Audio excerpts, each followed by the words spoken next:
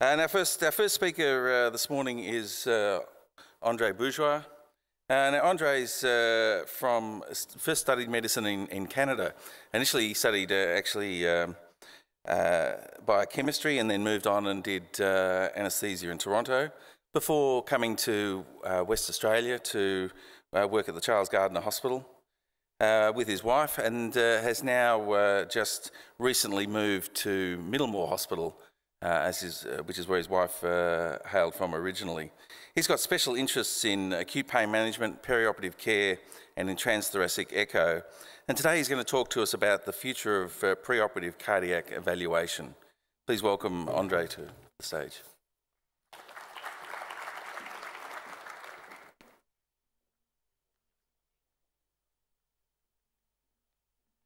Good morning, everyone. Thanks for skipping church for this. All right.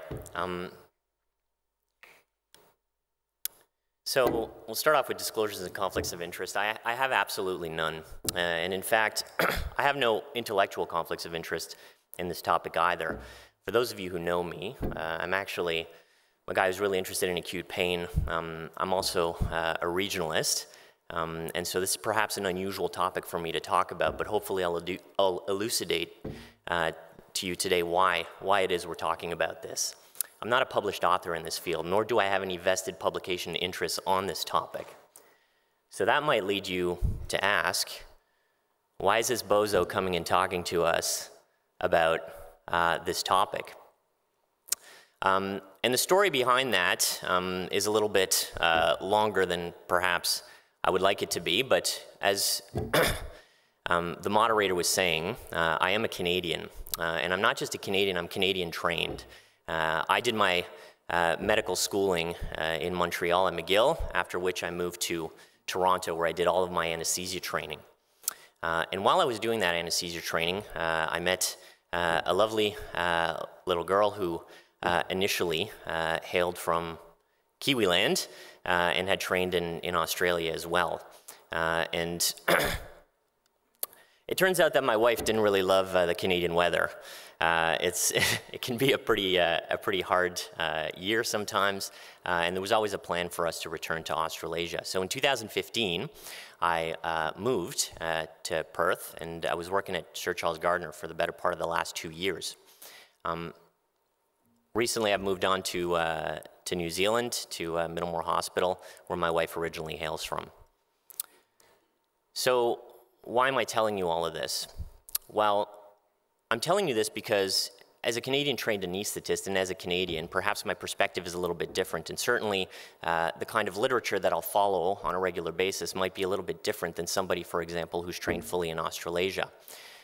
Because I'm ashamed to say I'm a millennial, I do still speak daily with a lot of my friends from around the world, and so we're keeping in touch, and so I hear about a lot of these topics coming up in anesthesia that are, for example, affecting Canadians, but that perhaps you won't hear about in Australasia quite as much. And last year something happened, something very important that was widely talked about in Canada, and I'm not talking, of course, about all that snow. That's just every Tuesday in January where I come from. I'm talking about the publication of these guidelines by the Canadian Cardiovascular Society. These were initially published in, I believe, late October 2016 online, and were truly published in early January 2017. And these guidelines were a drastic change from what most Canadians had followed to date. And today we're going to talk a little bit about that. Now, I want to be clear that I'm not here to tell you these are, the future of perioperative cardiac workup. I'm here to tell you this has happened. This has come out. It really shook the Canadian anesthesia community. It certainly has been spreading to the United States. These guidelines were brought about because the Canadian Cardiovascular Society, which is the Canadian version of the ACC-AHA, for example, felt that there was a need for an up-to-date cardiac guideline for patients who were to undergo non-cardiac surgery.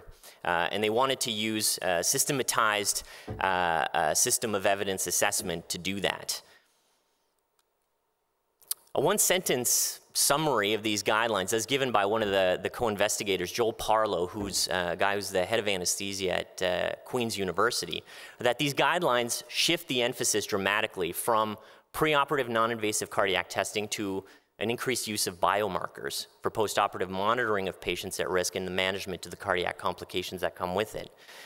So that's already a bit of a shocking statement because the use of biomarkers really hasn't been that prominent to date in most of the guidelines that we are using, which usually are from 2014. And in Australia, a lot of this went under the radar. I was practicing here in Perth at the time, chatting daily with my friends from back home in Toronto, Vancouver, and Montreal, and nobody here understandably had heard about this because it was very much a Canadian topic when it started, so everything was going as per usual. And meanwhile in Canada, people were losing their minds. Interestingly, this picture is what comes up as the first Google search when you look up for Canadian riot.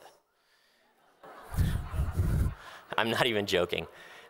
But in reality, yes, a lot of Canadian anesthetists were a little bit, let's say, taken aback and upset by these guidelines. But in academia, there was a real fight going on, and that culminated in a very recent exchange at the CAS meeting, which is basically the Canadian equivalent of this very meeting, the Canadian Anesthesiologists Society, which happened in Niagara Falls just a few months ago in June 2017, where there was a 2-hour plenary session where some of the investigators of these new guidelines presented basically what they thought we should be doing, and then having a counterpoint by Joshua Beckman from Vanderbilt University, who's one of the authors of the ACC AHA 2014 guidelines, and it was contentious. It was a really heated debate. In fact, I didn't have the opportunity to make it to Niagara Falls for that meeting. I just podcasted in, and I had to stop several times during the podcast just to take a break because it was that uncomfortable at times.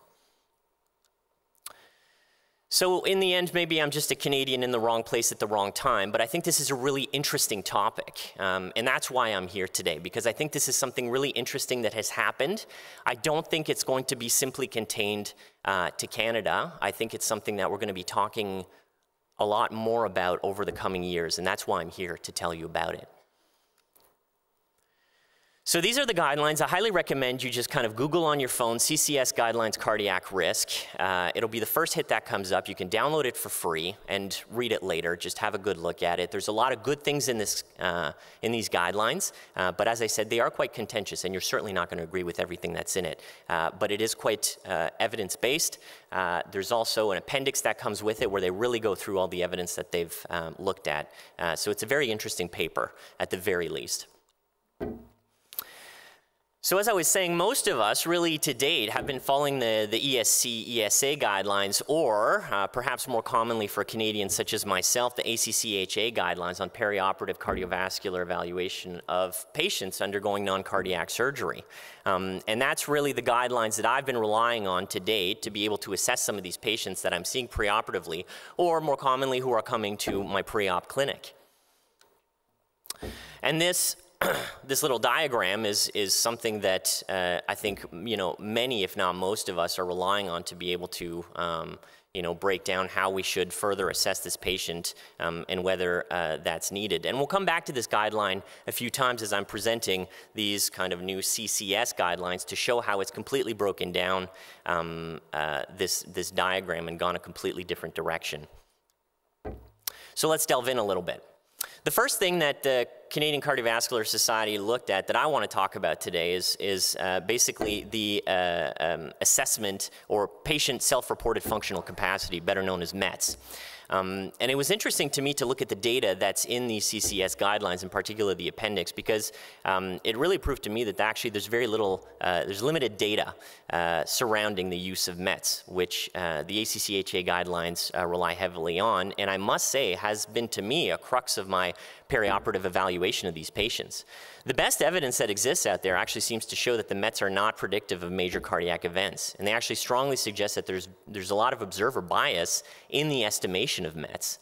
There's a large prospective cohort study that's currently undergoing and is due to publish this year that's basically evaluating the prognostic capabilities of a physician's assessment of patient METS versus other measures.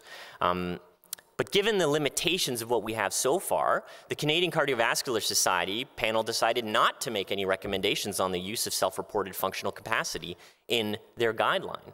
And if you look at the ACC-AHA 2014, you can see that that's actually a really important part of their scheme to be able to assess the patients. And so the CCS has completely done away with this. Stress testing, interestingly, also seems to have fairly limited data according to the CCS assessment. There's not that many studies, only a few have been risk adjusted, and the ones that seem to be any good seem to show that there's no significant association between any ST changes and death or MI for exercise stress testing. Cardiopulmonary exercise testing, which had some fairly large studies come out in the past few years, again, seems to show maybe there'd be a weak independent predictor of mortality at 5 years, but anything that's looking at 30-day mortality has actually had inconsistent results. In addition, stress testing, which again, they break down for over 6 pages in the appendix of the Canadian Cardiovascular Society guidelines, they conclude that really there's a lot of small sample size studies with limited number of events in them, and few were prospective, and few reported risk-adjusted associations. And so they conclude that none adequately assess the incremental value of the stress tests above, say, let's say, a Lee revised cardiac risk index, so it's probably not that useful. And that's the recommendations that they give. They strongly recommend against performing preoperative exercise stress test, strongly recommend against CPEX, as well as scintigraphy. And so that's rather surprising to a lot of people because, again, that's a crux of the ACC-AHA.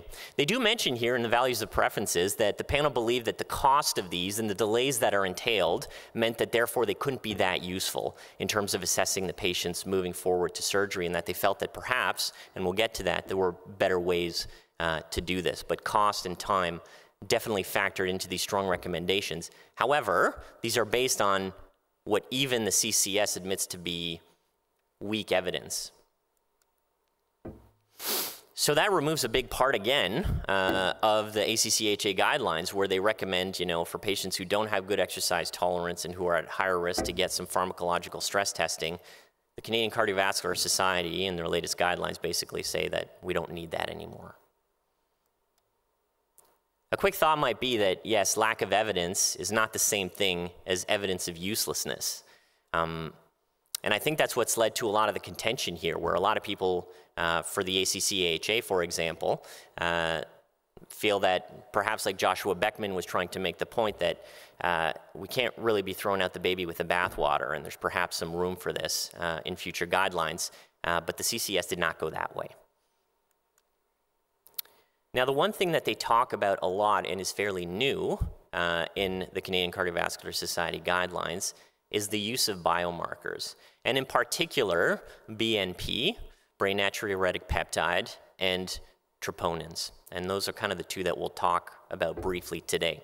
And their recommendation is that we should be measuring NT-proBNP or BNP, which are two kind of related molecules. We'll get to that for those of you who don't know that much about BNP. Before cardiac surgery to enhance the perioperative cardiac risk estimation.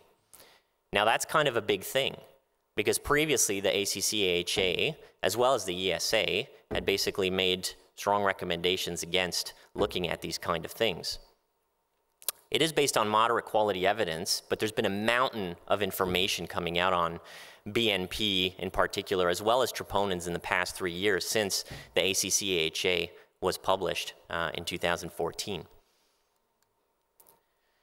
In their values and preference, what they talk about in terms of looking at thresholds and who they should be testing, the committee for the Canadian Cardiovascular Society decided that really we should be testing anybody who's at a higher risk of 5% of a major cardiac event or death in the perioperative period. And a lot of that was based on the VISION study, which we'll touch on briefly afterwards as well. Now, BNP is something that probably many of you have heard about, but maybe a lot of anesthetists still don't know much about. It's been a big topic of conversation, certainly within the cardiology literature, but it's only slowly making its way to anesthesia. And as I said, this is perhaps the first time where we do have some national guidelines that are strongly recommending starting to look at this. BNP has a very bad, it was very badly named, brain natriuretic peptide. It's a hormone produced by cardiomyocytes in the ventricles, and it's in response to stretching. It's caused by increased volume. It's a marker of ventricular stretch. So why the brain in it?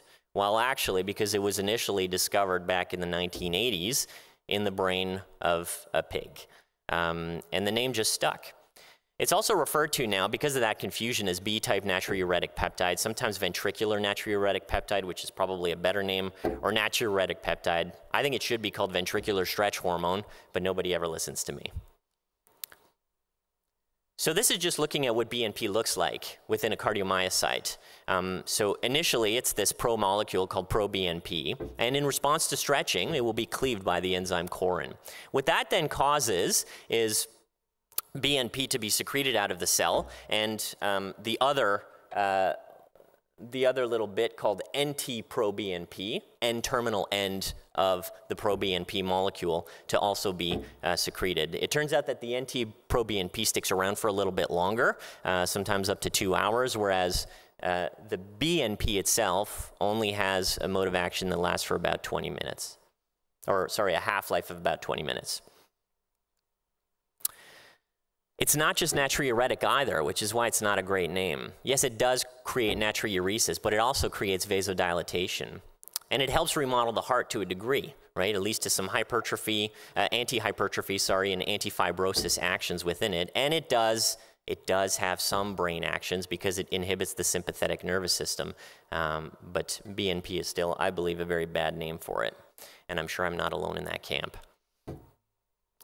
So as I was saying, biomarkers, when they were previously discussed by the ESC, ESA, for example, in their 2014 guidelines, they found that, the level of evidence behind the use of BNP, NT-proBNP, was not great evidence so far. There was some data derived from some single randomized clinical trials, but they didn't recommend strongly towards it, and they said, well, you can consider measuring it, but actually we strongly recommend against universal preoperative routine biomarker sampling. And that was just in 2014 by the European Society of Cardiology. In turn, the ACC-AHA in America also made a strong statement saying that there were no data to suggest that targeting these biomarkers for treatment and intervention would reduce the postoperative risk. And so it was essentially recommended against looking at them. So what, pray tell, what new evidence has come to light since 2014 that would lead the Canadian Cardiovascular Society to justify these drastic changes in recommendation? Well, a few things came out, but in particular, there's two fairly large meta-analyses that came out in 2014 with good numbers, in particular this one by Rodseth et al., that confirmed the previous findings that basically these are very good markers for perioperative badness. And if you look at it, any sort of elevation in NT-proBNP above 300 nanograms per liter or BNP above 92 milligrams per liter leads to a 1 in 5 chance at least of having bad perioperative outcomes, which is to say to have an MI or death within the 30 days following surgery. That's a very bad prognostic marker, isn't it? And all the data that's been coming out since then seems to confirm this. So having an elevated BNP, certainly above 92, is a very bad thing. So is preoperative elevated BNP or NT-proBNP prognostically bad? Well, almost incontrovertibly, all the evidence that seems to be coming out since that time seems to show that it's very, very bad to have an elevation. And it's got an excellent negative predictive value, because if it's normal, then really, you probably have not much to worry about. There's no ventricular stretch. We should be okay. Some of this data came out in 2014, so of course it wasn't available to the ACC-AHA or the ESC. And that's why perhaps there was a feel in Canada that they needed to redo these guidelines. But what does it mean? What does it mean when the BNP is elevated? Because, yeah, sure, it means a 1 in 5 chance of more MIs or death, but it can be caused by a bunch of things. It's not very specific to anything, is it? It can be caused by heart failure. Ischemia of any kind seems to bring up the BNP. Pulmonary hypertension routinely shows that there's elevated BNPs. Chronic AF can also have elevated BNPs. There's a lot of different conditions that you look through the literature will cause an elevation in BNPs. So it's not really telling you something specific about what's happening, except you do know that an elevation really means prognostically something bad. So this is what the CCS guidelines look like. This is what this is the diagram that they've created, where basically they break down patients into the timing of surgery, so whether it's an emergency surgery, urgent, semi-urgent surgery, or an elective surgery. And if you follow the elective surgery pathway over here, if you're non-elective, really they say, you know, just make a good clinical decision, but they're not asking you to do anything. In the elective surgeries, do a cardiac risk assessment. They recommend the revised cardiac risk index, but others have been using, for example, the Gupta index or other things that have come out of NSQIP. And if the patient has any sort of risk factor, is over 65 years of age, or if they're younger and have any sort of cardiac problems, well, then they get an NT-proBNP or a BNP. And then depending on what the value of that is, then there's a decision that, well, if you've got a negative BNP, if it's below the threshold, then move on to surgery. Nothing else needs to be investigated. But if it's elevated, they don't at that point, because they recommend strongly against any sort of, you know, stress testing. They say, well, you're going to have to pay a little bit more attention in the postoperative period.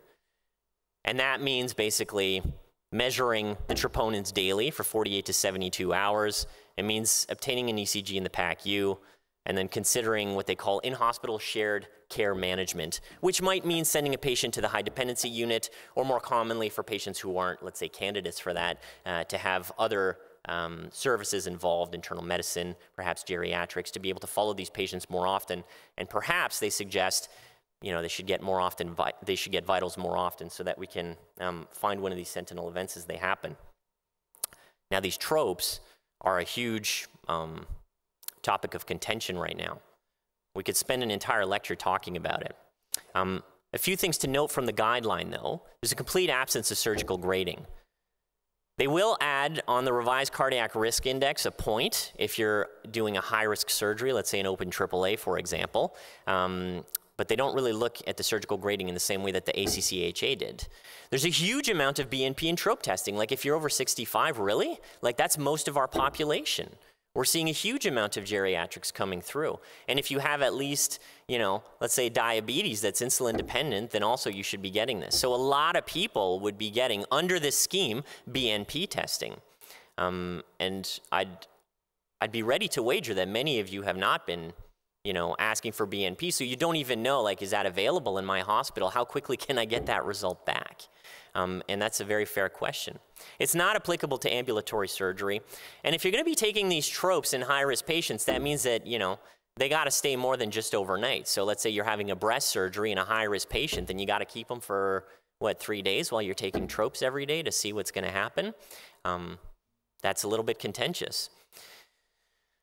And if you don't have easy BNP testing, which I realize is not available everywhere, it is increasingly available, though, and it's surprising. Like, you might be surprised if you call within your hospital to see what kind of BNP testing is available, but like at Middlemore Hospital, where I work right now, I called them up recently, and it's, you know, it's $30 to get it done, and you get a result within 2 hours. At Charlie's here in Perth, it'd be about $50. For whatever reason, it's that much more expensive, and you'd get it within half a day. But that's not going to be available in every hospital for sure. And if you have to be sending these results away, that's problematic. So if you don't have it, and you go back to the previous slide, well, they say, okay, well, then you're just going to be taking these daily tropes all the time. You're going to have kind of a bad time.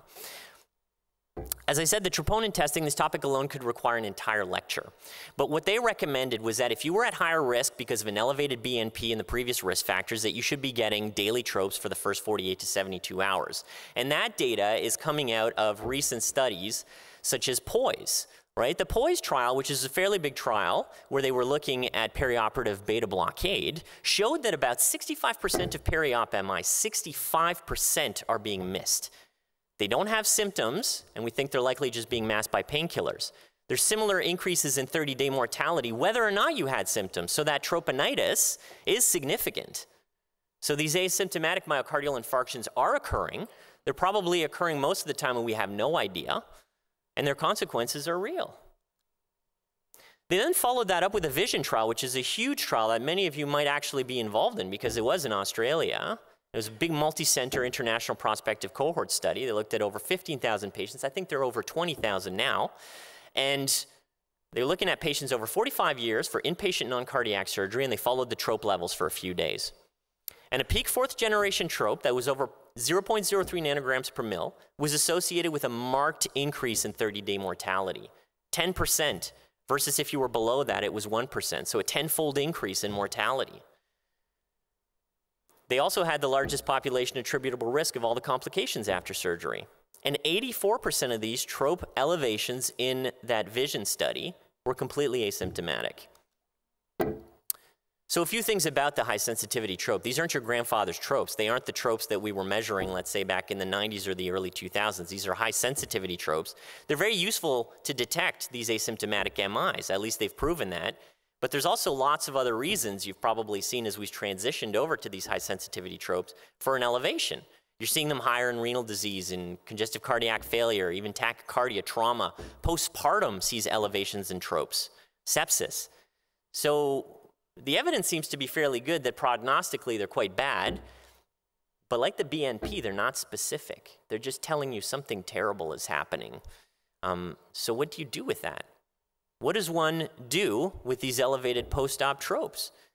So the ACC-AHA, in this big debate that they had at the Canadian Anesthesiologist Society, as represented by Dr. Beckman, was basically saying, if we're measuring these things and we know the badness is happening, but we don't know what to do with it, like, is that really worthwhile?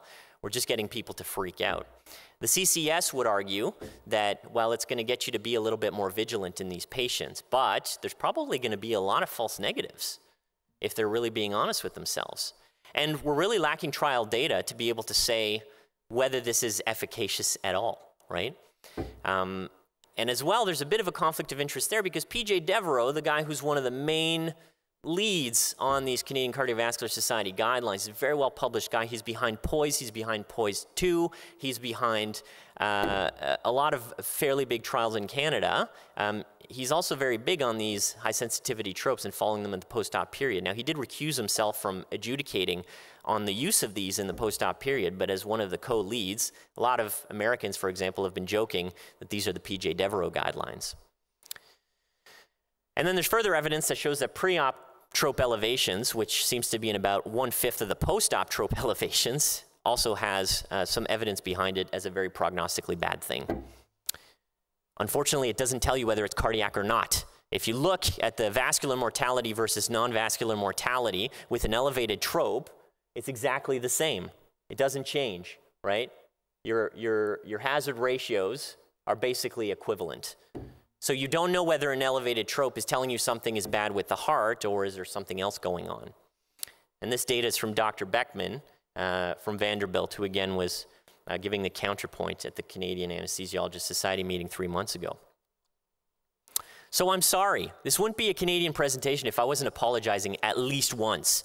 But I'm here to tell you this is happening. We're talking about this. It started, as I said, I thought it was fairly contained in Canada. The Americans are getting very involved now. But these have been fairly ambitious and controversial guidelines.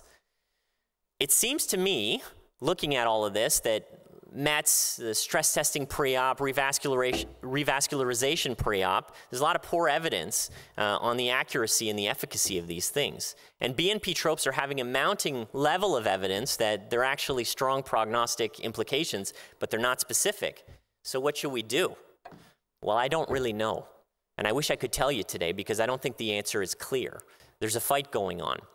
But in cases like this, I wonder, well, who might be able to help me? And the first person that I thought of when I wanted to get a better answer as to where we should be going with this is Daminda Wijesundara.